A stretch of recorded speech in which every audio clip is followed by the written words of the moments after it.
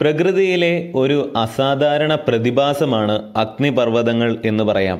അഗ്നിപർവ്വതത്തിനുള്ളിൽ തിളച്ച് മറിയുന്ന മാഗ്മ അഗ്നിപർവ്വതത്തിന് പുറത്തേക്ക് ഒഴുകുമ്പോൾ അല്ലെങ്കിൽ പൊട്ടിത്തെറിക്കുമ്പോൾ അത് ലാവ എന്നറിയപ്പെടുന്നു. അമേരിക്കയിൽ മാത്രം ഒരു വർഷം 254 മില്യൺ ടൺസ് വേസ്റ്റ് ആണ് ഉണ്ടാകുന്നത്. ഈ മാലിന്യം എങ്ങനെ സംസ്കരിക്കും? എല്ലാ രാജ്യങ്ങൾക്കും ഇത് വലിയൊരു വെല്ലുവിളി തന്നെയാണ്.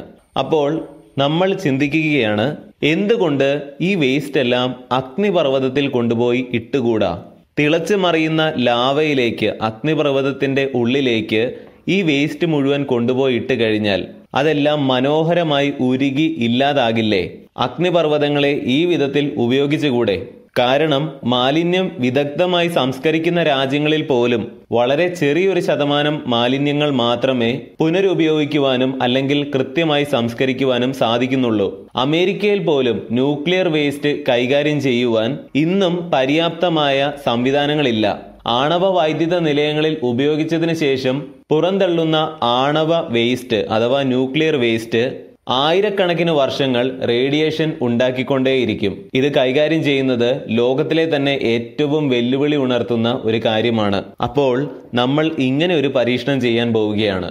പഴയ വാഹനങ്ങളാകുന്ന വേസ്റ്റുകളുണ്ട്, ഇലക്ട്രോണിക് വേസ്റ്റുകളുണ്ട്, പ്ലാസ്റ്റിക് വേസ്റ്റുകളുണ്ട്, ഇങ്ങനെ എണ്ണിയാൽ ഒടുങ്ങാത്ത പലതരം മാലിന്യങ്ങൾ. നമ്മൾ ഇതെല്ലാം കൊണ്ടുപോയി ഒരു അഗ്നിപർവ്വതത്തിൽ നിക്ഷേപിക്കുവാൻ പോവുകയാണ്. ഭൂമിയിൽ ഇപ്പോൾ 1500-ലധികം ആക്റ്റീവ് വോൾക്കാനോസ് ഉണ്ട്. ഇവയുടെ എല്ലാം സ്വഭാവം തീർത്തും പ്രവചനാതീതമാണ്. ഇന്ന സമയത്തിനുള്ളിൽ പൊട്ടിത്തെറിക്കുവാൻ സാധ്യതയുണ്ട് എന്ന് പറയുന്നതല്ലാതെ എപ്പോൾ എന്ത് സംഭവിക്കുമെന്ന് മനുഷ്യന് പ്രവചിക്കുവാൻ സാധിക്കില്ല. തരക്കേടില്ലാത്ത ഒരു ആക്റ്റീവ് വോൾക്കാനോ നമ്മൾ കണ്ടെത്തുകയാണ്. നിങ്ങളെയാണ് ഈ ദൗത്യം ഏൽപ്പിച്ചിരിക്കുന്നത് എന്ന് സങ്കല്പിക്കുക. തിളച്ചു മറിയുന്ന അഗ്നിപർവ്വതത്തിനടുത്ത് വരെ പോയി ഫോട്ടോയും വീഡിയോയും എല്ലാം ചെയ്യുന്ന പലരെയും കണ്ടിട്ടുണ്ടാവും. എന്നാൽ ഭൂരിഭാഗം സന്ദർഭങ്ങളിലും ഇവയുടെ അടുത്ത് പോലും പോയി നിൽക്കുവാൻ സാധിക്കില്ല. താപനില മാത്രമല്ല പ്രശ്നം. മാഗ്മ ലാവയായി പുറത്തേക്ക് ഒഴുകുമ്പോൾ അന്തരീക്ഷവായുവുമായി പ്രവർത്തിച്ച് വളരെയധികം വിഷവാതകങ്ങൾ പുറത്തേക്ക് വമിപ്പിക്കുന്നുണ്ട്. ഈ വിഷവാതകം ശ്വസിച്ച് തന്നെ നമ്മൾ മരണപ്പെട്ടേക്കാം. സൾഫർ, മെഥെയ്ൻ, കാർബൺ മോണോക്സൈഡ്, അമോണിയ എന്നിവ വൻതോതിൽ അന്തരീക്ഷവായുവിൽ ഉണ്ടാകും.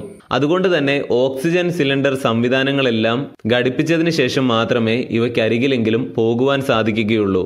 ഉള്ളിൽ തിളച്ചു മറിയുന്ന മാഗ്മ കാണാവുന്ന രീതിയിൽ ഒരു ആക്റ്റീവ് വോൾക്കാനോ നമ്മൾ കണ്ടെത്തുകയാണ്.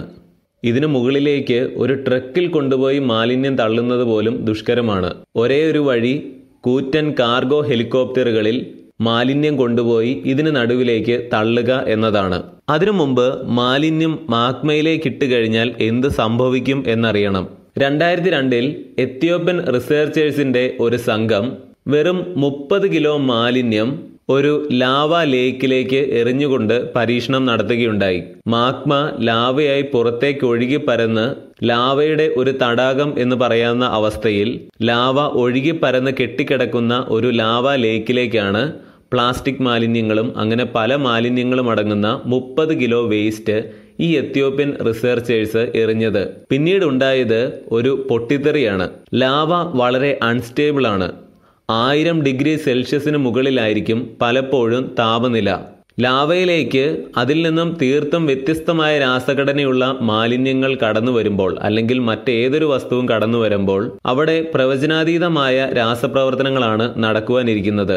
30 കിലോ മാലിന്യവും തീർത്തും ഉരുകി തീർന്നപ്പോഴേക്കും 85 മീറ്റർ ഉയരത്തിൽ വരെ ലാവ ഉയർന്നു പൊട്ടിത്തെറിച്ചു. ഏതാനും മീറ്ററുകൾ അകലേക്ക് പോലും ലാവ ചിതറിത്തെറിക്കുകയും ചെയ്തു. അഥവാ ലാവയിലേക്ക് ഒരു മാലിന്യ വസ്തു ഇട്ടുകഴിഞ്ഞാൽ അവിടെ ഒരു വലിയ രാസപ്രവർത്തനം നടക്കുകയും ഉരുകി തീരുന്നതിനു മുമ്പ് ലാവയിൽ പലതരത്തിലുള്ള പൊട്ടിത്തെറികളും സംഭവിക്കുമെന്ന് ചുരുക്കം. വെറും 30 കിലോ മാലിന്യത്തിന്റെ കാര്യമാണ് ഈ പറഞ്ഞത്. അങ്ങനെയിരിക്കെ വൻതോതിൽ ഒരു അഗ്നിപർവ്വതത്തിനുള്ളിലേക്ക് ഒരു കൂറ്റൻ കാർഗോ ഹെലികോപ്റ്റർ വഴി വിവിധ തരത്തിലുള്ള ടൺസ് ഓഫ് ട്രാഷ് നിക്ഷേപിച്ചു കഴിഞ്ഞാൽ എന്തായിരിക്കും സംഭവിക്കുവാനിരിക്കുക? തീർച്ചയായും ഉറങ്ങിക്കിടക്കുന്ന ഒരു അഗ്നിപർവ്വതത്തെ ഉണർത്തുന്ന പ്രവർത്തനമായിരിക്കും പിന്നീട് സംഭവിക്കുക. അതായത് ഒരു അഗ്നിപർവ്വതത്തെ ആക്റ്റീവ് ആക്കുവാൻ അല്ലെങ്കിൽ ഒരു പൊട്ടിത്തെറി ഉണ്ടാക്കുവാൻ ഏറ്റവും നല്ല മാർഗമാണ് എന്തെങ്കിലും മാലിന്യം പോലെയുള്ള വസ്തുക്കൾ കൊണ്ടുപോയി അല്ലെങ്കിൽ മറ്റേതെങ്കിലുമൊക്കെ വസ്തുക്കൾ കൊണ്ടുപോയി വൻതോതിൽ ഒരു അഗ്നിപർവ്വതത്തിനുള്ളിലേക്ക് നിക്ഷേപിക്കുക എന്നുള്ളത്. പിന്നീട് നടക്കാനിരിക്കുന്നത് നിക്ഷേപിച്ച വസ്തുവിൻ്റെ അളവിനനുസരിച്ച് ഒരു അഗ്നിപർവ്വത സ്ഫോടനം തന്നെയായിരിക്കും. മാഗ്മയുടെ അൺസ്റ്റേബിളായ സ്വഭാവമാണ് ഇതിന് കാരണം. തിളച്ചുമറിയുന്ന മാഗ്മ കാണാൻ തക്ക വിധത്തിലുള്ള ഒരു അഗ്നിപർവ്വതത്തിനുള്ളിലേക്ക് വളരെയധികം ടൺ മാലിന്യം ഒരു ഹെലികോപ്റ്ററിൽ കൊണ്ടുപോയി തള്ളിയാൽ ആ മാലിന്യം മാഗ്മയിൽ ഉരുകിത്തീരുന്നതിനോടനുബന്ധിച്ച് വലിയ പൊട്ടിത്തെറികൾ സംഭവിക്കുകയും വൻതോതിൽ മാഗ്മ പുറത്തേക്ക് ഒഴുകുകയും ചെയ്യും. ഒപ്പം വളരെയധികം വിഷവാതകങ്ങളും ഉണ്ടാകും. വൻതോതിലുള്ള എയർ പൊല്യൂഷൻ ഉണ്ടാകും. വളരെയധികം കിലോമീറ്റർ ചുറ്റളവിലേക്ക് ഈ വിഷവാതകങ്ങൾ വ്യാപിക്കുകയും ജീവജാലങ്ങളെ നശിപ്പിക്കുകയും ചെയ്യും. ഏറ്റവും വലിയ സാധ്യത ഒരു അഗ്നിപർവ്വത സ്ഫോടനം തന്നെ സംഭവിക്കുവാനുള്ളതാണ്. അതുകൊണ്ട് മാലിന്യം സംസ്കരിക്കുവാൻ അഗ്നിപർവ്വതങ്ങളെ തിരഞ്ഞെടുക്കുന്നത് ഒട്ടും പ്രായോഗികമല്ല എന്ന് മനസ്സിലാക്കാം. എന്നാൽ ഒരു അഗ്നിപർവ്വത സ്ഫോടനം ഉണ്ടാക്കുവാനുള്ള അനേകം മാർഗങ്ങളിൽ ഒന്നാണിതെന്നും അറിയുക. വൻതോതിൽ കാർബൺ ഡൈ ഓക്സൈഡും പുറന്തള്ളപ്പെടും. സാധാരണ മാലിന്യങ്ങൾ നിക്ഷേപിച്ചാൽ പോലും ഇത്തരത്തിലുള്ള വിഷവാതകങ്ങളും പൊട്ടിത്തെറികളുമാണ് ഉണ്ടാകാനിരിക്കുന്നതെങ്കിൽ ന്യൂക്ലിയർ വേസ്റ്റ് ഇതിലേക്ക് ഇട്ടുകഴിഞ്ഞാൽ എന്താണ് സംഭവിക്കുക എന്നുള്ളത് തീർത്തും പ്രവചനാതീതമാണ്. അഗ്നിപർവ്വതങ്ങളുടെ ശക്തി നിസ്സാരമല്ല. അമേരിക്കയിലെ സെയിന്റ് മൗണ്ട് ഹെലൻസ് 1980 പൊട്ടിത്തെറിച്ചിരുന്നു. 1600 ഹിരോഷിമ ബോംബുകളുടെ പ്രഹരശേഷിക്ക് തുല്യമായ സ്ഫോടനമാണ് അന്ന് സംഭവിച്ചത്. അതായത് 24 മെഗാ ടൺസ് സ്ഫോടന ശേഷിയാണ് അന്ന് ഉണ്ടായത്. 1000 കിലോ ടണ്ണാണ് ഒരു mega ton. ഹിരോഷിമയിൽ വർഷിച്ച little ബോയുടെ പ്രഹരശേഷി 15 kilo ton ആയിരുന്നു. 1980 Saint mount Helen's പൊട്ടിത്തെറിച്ചപ്പോൾ 24 mega tons പ്രഹരശേഷിയുള്ള സ്ഫോടനമാണ് അന്ന് സംഭവിച്ചത്. 1883 ഇന്തോനേഷ്യയിൽ സ്ഥിതി ചെയ്യുന്ന ക്രാക്കറ്റോവ എന്ന അഗ്നിപർവ്വതം പൊട്ടിത്തെറിച്ചപ്പോൾ 200 മെഗാ ടൺ പ്രഹരശേഷിക്ക് തുല്യമായ സ്ഫോടനമാണ് അന്ന് സംഭവിച്ചത്. അഗ്നിപർവ്വത സ്ഫോടനങ്ങളുടെ ശക്തി നമ്മൾ കരുതുന്നതിനും അപ്പുറമാണ്. ഒരു അഗ്നിപർവ്വതത്തിനുള്ളിലേക്ക് അഥവാ ആക്റ്റീവായ ഒരു അഗ്നിപർവ്വതത്തിനുള്ളിൽ തിളച്ചു മറിയുന്ന മാഗ്മ നിങ്ങൾക്ക് കാണാൻ കഴിയും എന്ന് വിചാരിക്കുക. ഇതിലേക്ക് നിങ്ങൾ ചെന്ന് വീണ് കഴിഞ്ഞാൽ എന്ത് സംഭവിക്കും? എന്തായിരിക്കും സംഭവിക്കുക എന്ന് ന്യായമായും നമുക്കറിയാം. എന്നാൽ അതെങ്ങനെയായിരിക്കും? തിളച്ചു മറിയുന്ന മാഗ്മ അഗ്നിപർവ്വതത്തിന് പുറത്തേക്ക് ഒഴുകുമ്പോഴാണ് ലാവ എന്ന് പറയുന്നത്. ഒന്ന് സങ്കല്പിച്ചു നോക്കുക.